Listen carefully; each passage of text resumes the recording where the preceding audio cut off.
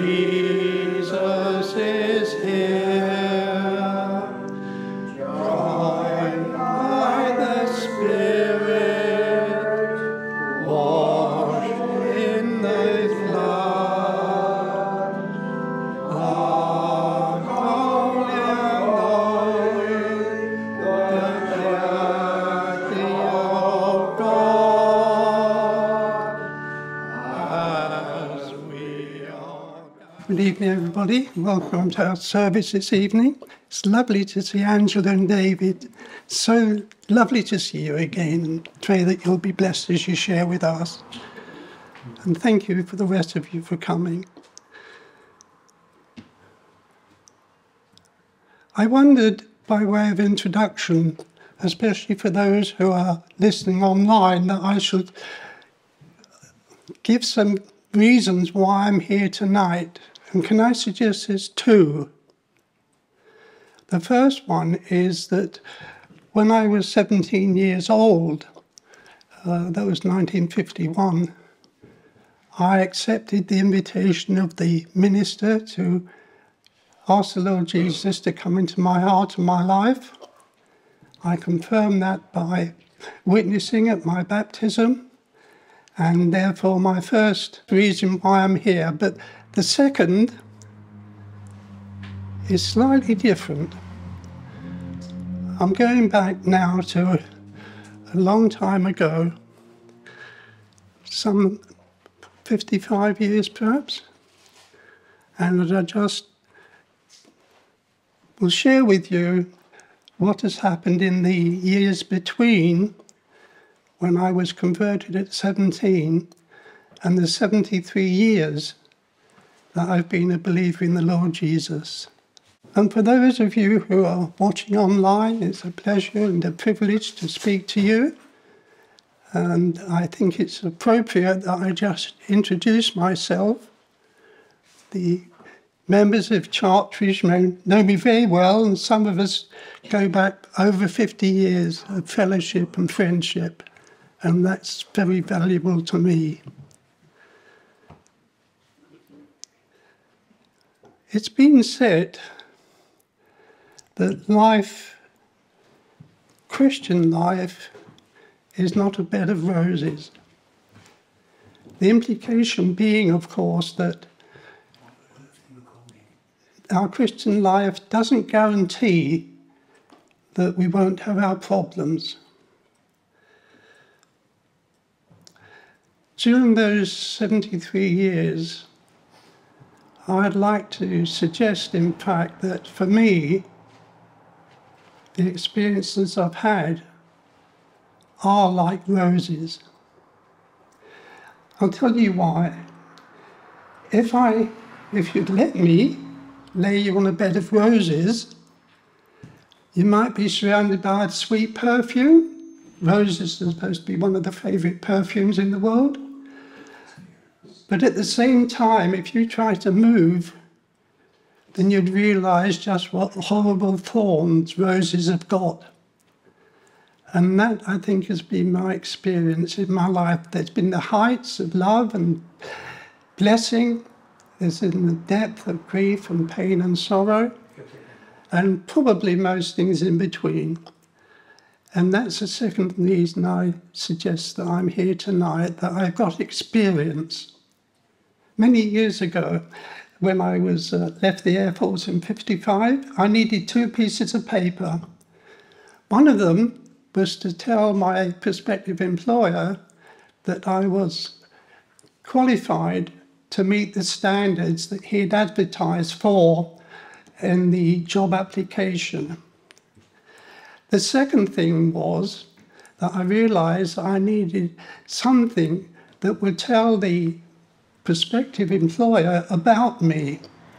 And there was something in those days called a CV, a curriculum vitae, and when I sent the applications for jobs, it was important that I sent the CV as well, because that gave the prospective employer the opportunity of assessing me before I had the appointment.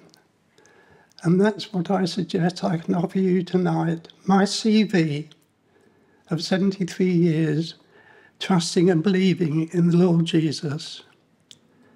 The Lord Jesus did say himself in John's Gospel, in the world you'll have trouble. And I think we can all agree with that, can't we? But he also said, fear not, I have overcome the world. And I think that's a tremendous blessing to any Christian, that irrespective of what life throws at us, we can always remember that the Lord Jesus is still in charge, irrespective of circumstances. So they're the two things that I wanted to remind you about, and why I'm able to say that I feel that I've got the qualifications to share some thoughts with you this evening, especially on the worship and praise and thanksgiving that we're going to give to God. Now, if you'd like to take your Bibles, I've got some verses to read. The first one is from Genesis chapter 6, verses 1 to 13. And I'm reading from the New International Version because I know some of you, perhaps you're listening, may not be familiar with the normal hymn, the normal Bible, King James Version, but as an ex-Plymouth Brethren, I was brought up on the King James Version. So I thought we'd try an in-between now, and this is from the New International Version. And we're going to start reading at verse 1. And when man began to increase in numbers on the earth, and daughters were born to them, the sons of God saw that the daughters of men were beautiful, and they married, and any of them they chose. Then the Lord said, my spirit will not contend with man forever, for he is mortal, his days will be 120 years. The Nephilim were on the earth in those days, and also afterwards, when the sons of God went to the daughters of men and children by them. They were the heroes of men of old. The Lord saw how great man's wickedness on the earth had become, and that every inclination of the thoughts of the heart was only evil continually, all the time. The Lord was grieved that he made man on the earth, and his heart was filled with pain. So the Lord said, I will wipe out mankind, whom I have created from the face of the earth, men and animals and creatures that move along the ground, and birds of the air, for I am grieved that I have made them. But Noah found favour in the sight of God. And the second reading is from the Romans chapter 1, and I'm going to read the first verses from 1 to 24.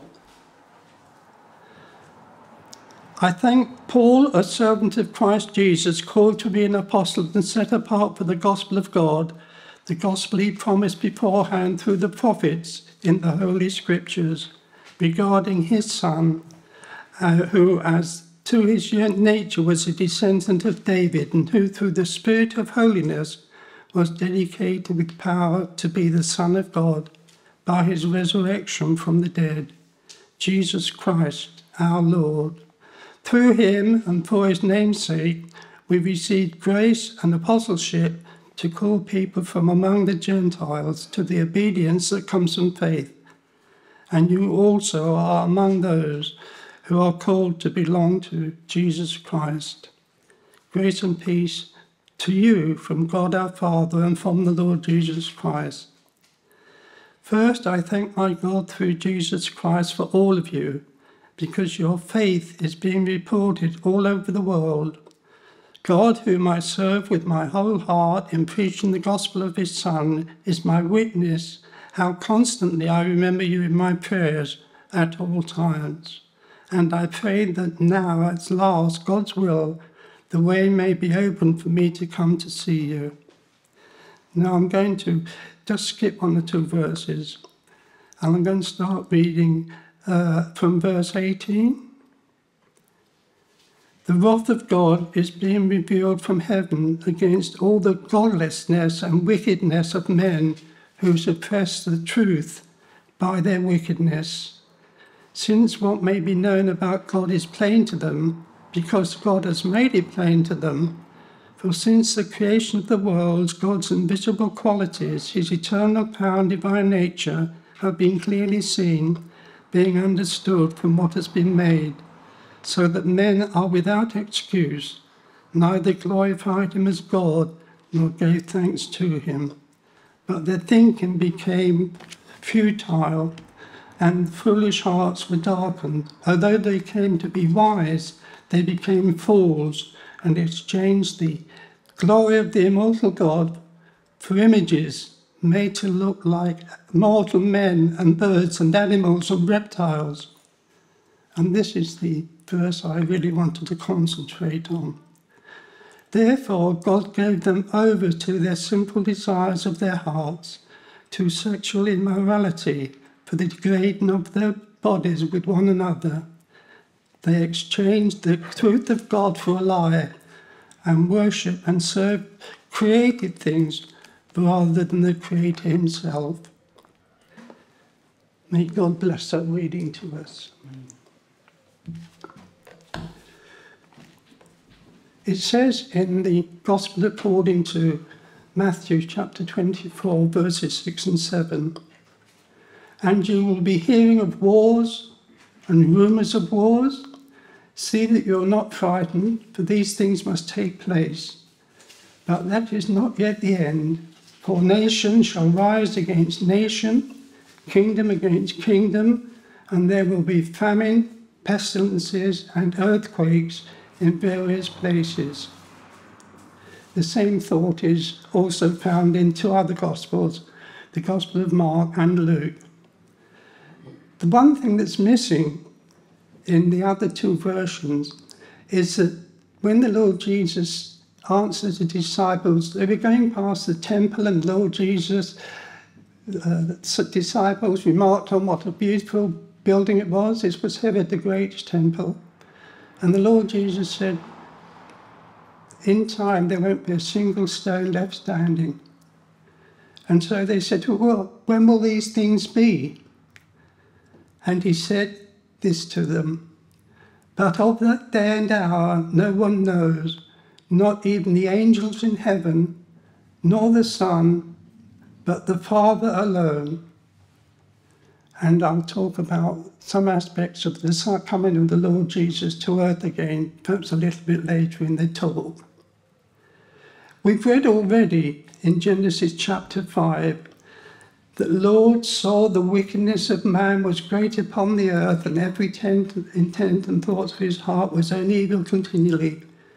He was sorry that he made the earth, and he was grieved in his heart.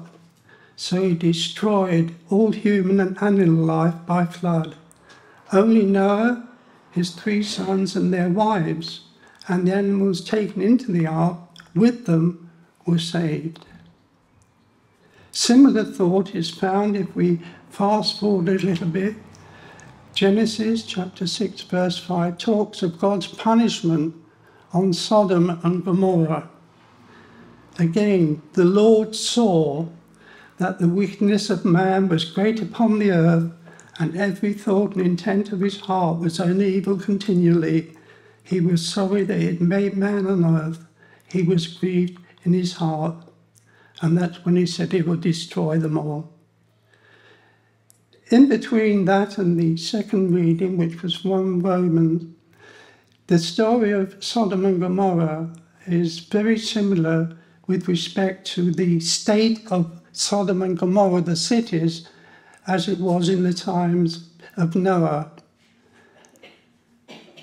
In fact, the Lord sent, I think it was 3 angels, 3 people, to tell Abraham that he was going to destroy the cities and to go and get his nephew and his wife and his daughters out of Sodom before that time came. And so the angel took them out of Sodom and Gomorrah, and when they were safely away, he destroyed not only Sodom and Gomorrah, but the whole of the valley and everything in it. And it says it was fire and brimstone. Unfortunately, he also said that if anyone looks back, they'll be turned to a pillar of salt. And Lot's wife couldn't resist looking back and was turned to a pillar of salt. Now, if we look to the New Testament, we read from Romans chapter 1. It said this: Gentile man changed the glory of the incorruptible God for an image in the form of corruptible man, and birds and four-footed animals and crawling creatures. However, in this case, we learn from verse 24, God didn't destroy them as he'd done with the people of Sodom and Gomorrah in Noah's time. He did something completely different, because we read in verse 24, God gave them over to the lusts of their heart, to impurity, that their bodies may be dishonoured among them. People he was talking to were the Gentiles living in Rome at the time, and what he effectively said, because of their sinfulness, you've made your bed, you've turned away from me, now you go and lie in it. So he said, I'm going to give you over to your own devices, effectively saying, you've rejected me and I have rejected you. And I think that possibly might be the situation we're in our world today. There's no need for me to remind you about the happenings of the last few weeks. Things that are happening, and that they must be satanic, because there's so much evil in what people are doing. They've rejected God, they're turning to their own ways, they're doing what they want to do, and consequently we have problems like we had in the last 2 weeks. Those 3 little girls who died and all the riots. That was Satan's work. Somewhere else in the Bible it said that Satan was like a roaring and ravaging lion, seeing who he could devour. And I think that, in all fairness, in everything that we see around us, surely that's what's happening at the moment. It's so hard to try and imagine what some people are going through.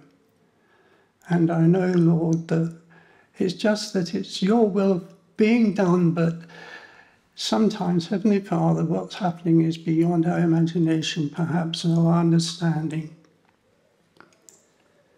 That's the situation as I see it today.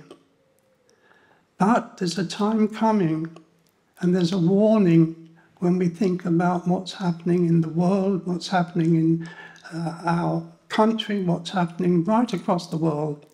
There's a warning in that. Because one day the Lord Jesus Christ is going to come back to earth. And he's going to judge the world with righteousness.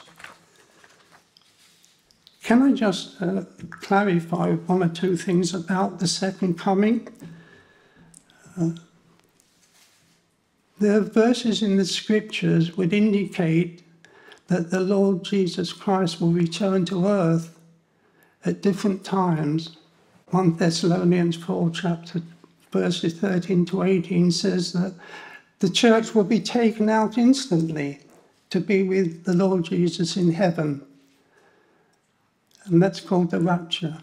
At the same time, we read that the prophet Zechariah prophesied 520 years before that the Lord Jesus Christ would return to earth and stand on the Mount of Olives.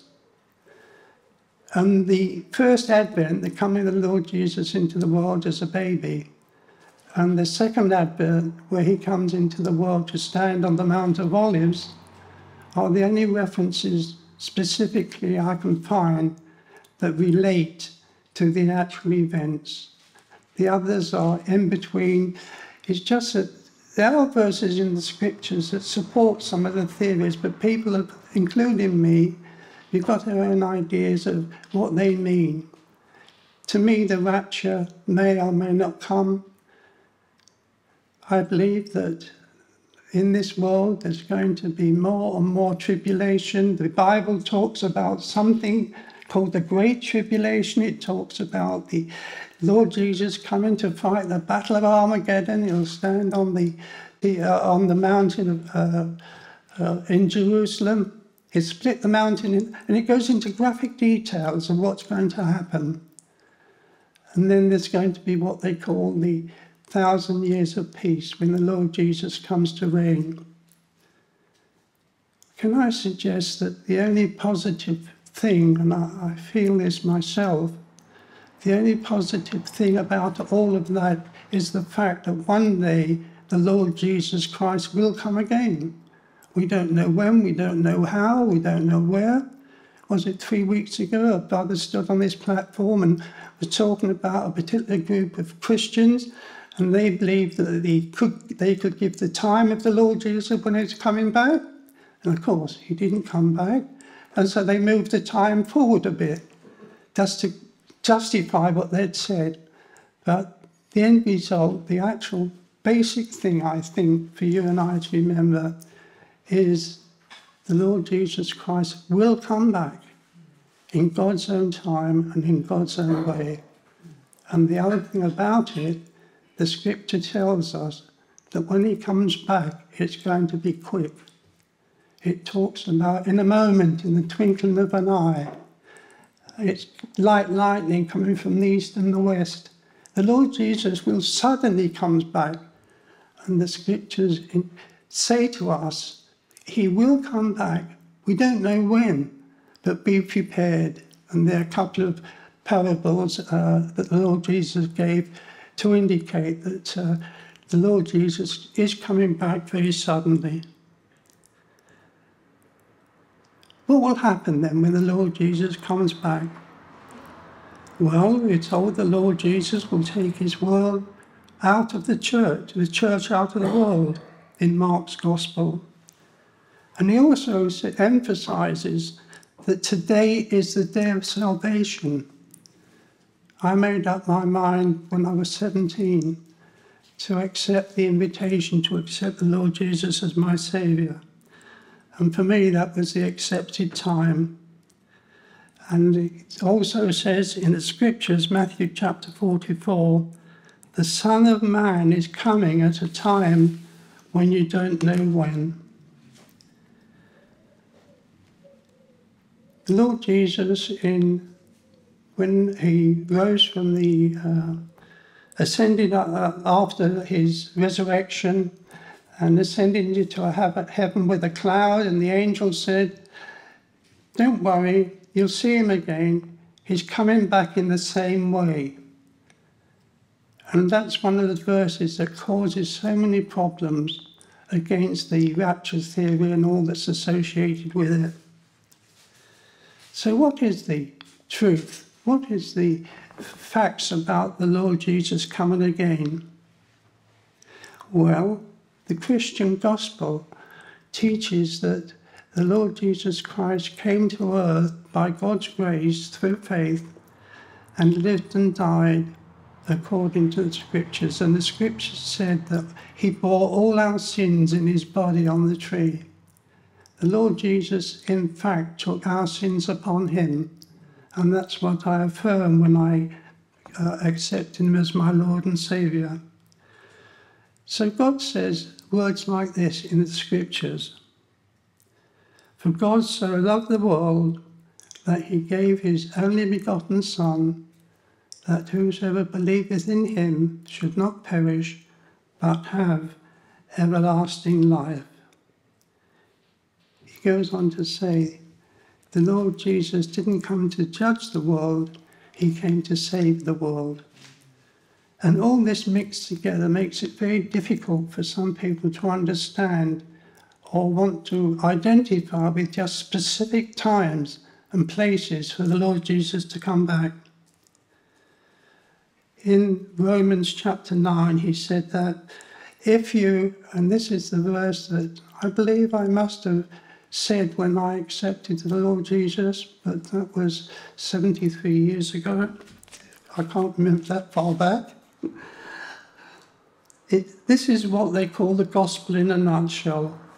For God so loved the world that he gave his only begotten Son, that whoever believes in him would not perish, but have everlasting life and be saved through him. And as you know, that's John 3:16 and 17. So what is my thought on the world in which we're living? And I'm afraid I just can't grasp it. It just seems to be getting worse and worse and worse. And I think that the people in England and all around the world rejected God and is rejecting them, and things are going to get worse. Sometimes the events we hear about are so horrific we don't really want to know about them because they're so evil. And as to all the wars and rumours of wars, there's very few places in the world that haven't got some sort of conflict in the present time. And so what's the message behind all of these events with Noah and with Sodom and Gomorrah and with the church at Rome? They've got similarities, and that they turned their backs on God, and God punished them in different ways. And the message of the gospel is trust in the Lord Jesus with all your heart, with all your body, with all your soul, and with all your mind. That's the first commandment. Second is like unto it, the scripture says, and love your neighbour as yourself. Neighbourly love is something we can really do with, isn't it? I find it so difficult. Right, in closing, may I just say this. All through my life, I've had various things happen. I've probably had a cross-section of most human emotions. I've had depth of grief. I remember joy I had when I was holding my first great-grandchild. She was just a week old, and they gave her to me to have a cuddle. And that was a moment of real joy for me. That little tiny baby, and she's grown up to be about 8 years old and probably taller than me now.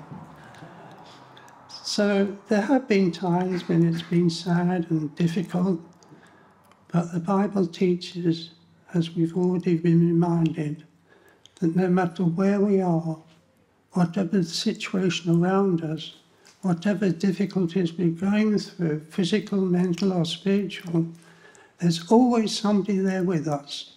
Not always easy to see, depending on circumstances, but God in the person of the Lord Jesus Christ and through the Holy Spirit, wherever we are, whatever our situation is, God tells us that I'm there with you. And I'm sure we can praise God for that. Thank you.